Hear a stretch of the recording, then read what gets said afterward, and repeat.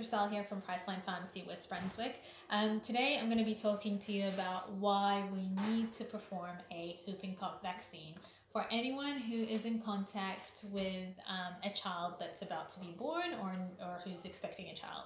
So whooping cough, just touching briefly, is a disease that comes on like cold and flu symptoms, but then turns into a distinctive cough and then difficulties in breathing and eventually sometimes pneumonia in some patients.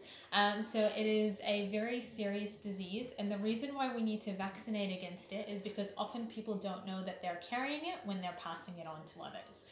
So it's really important to be really protective over the disease and make sure that we are building an immunity to it.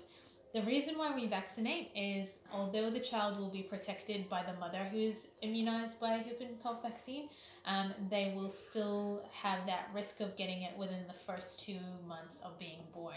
So that's why it's really important that anyone who is in contact with that child within those first 2 months, they also need to be vaccinated against it to protect the child.